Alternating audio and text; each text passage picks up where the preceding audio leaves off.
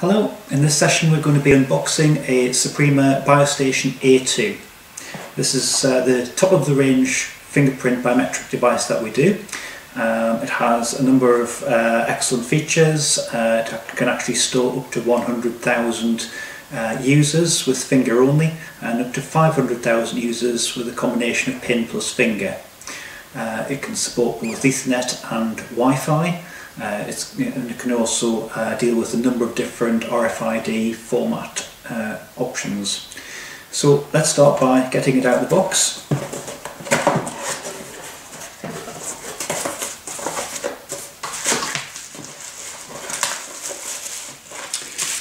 Okay. So like all Suprema clocking terminals, it has a metal backplate, and the metal backplate is used to secure the device onto the wall or onto a flat surface. So there's the backplate there. It has a single little grub screw at the bottom, and that would get attached to the wall. The BioStation A2 hooks in to the back, and then we screw it up from underneath. Okay. So also at the back, while we're here, we can see it has a large number of different very small little connectors at the back, and going back into the box, we've got a packet of male connectors for connecting those up. And what these connectors are for various things. We've got two relays within the device, so we can use those relays to control the door or to control a turnstile or a gate or something like that. We've got two input connectors, so we can use those for an exit button or a sensor, and there are a number of other different input and output connectors on there, but those are beyond the scope of this session. So the only ones that we're going to be interested in this session are network, and it uses a standard RJ45 connector such as that one there. So if I just plug that into the back,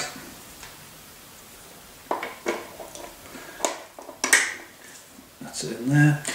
And then in terms of power, it can use PoE, power over Ethernet. So if you happen to have power over Ethernet available when you're doing your installation, that is the most ideal way of powering it up. It means you don't have to fit a separate fuse spur or a separate power socket. We can just take the advantage of your power over Ethernet and power it up using that. However, not everyone has that luxury, so if you don't have power over Ethernet, then we can power it up using a separate 12 volt DC supply. The A2 will actually can be powered from a range between 9 volts and 18 volts, but 12 volts tends to be the norm. So if we look at our packet of connectors, the one that we're interested in is this two-way connector, red and black. So that's your power connector. Now the other end of that connector, we've got a very odd looking little connector block here. Now that's used for a power supply which isn't readily available in the UK. So what we tend to do is to snip that one off, and we would wire the bare wires into a chocolate block terminal connector block, or sometimes we solder it onto a barrel connector. So I've got one over here which I've prepared earlier.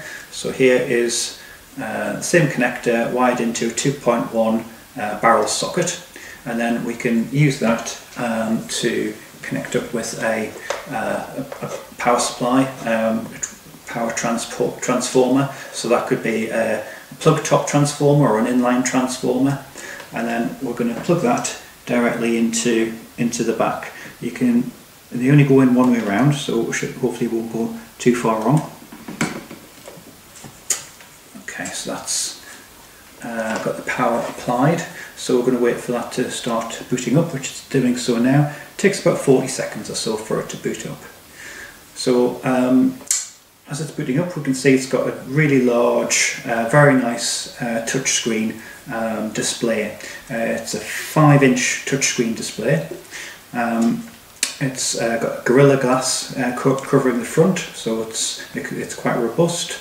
And when we actually get it booted up, when we get into the menu, you'll be able to see how nice that display actually is, how well the menus are put together.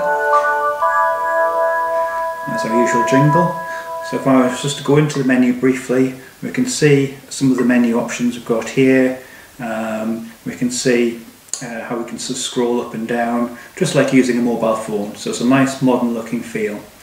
Now, one extra thing that we've done at Egress Systems is commissioned some new firmware for the BioStation A2 to try to take advantage of this excellent screen. So what that firmware does is it provides functionality where you can have a scrollable list where a user can select from the scrollable list of a job or an activity or a cost centre that they want to clock on to. So you don't just have to clock in and out to start and end your shift. You could also clock on to a particular task instead or at the same time. So we feel that that extra functionality is really drawing out some of the benefits of the BioStation A2 and is a really powerful feature. Now the A2 is not IP rated, unfortunately. If you need an IP rated device, then I suggest that you look at the BioStation 2 or the BioLite Net 2, for example. They would be good options in that scenario. The device does actually have a video entry system, a video phone system as part of it, which is quite unusual, and that would work over a SIP-based VoIP server setup. It's not something we do very often, but it has got that facility should that be needed. So that's pretty much everything I wanted to cover in this session. We're going to have some future sessions where we're going to be looking at setting up the menu options and setting up the enrolment of users and administrators. Thank you very much.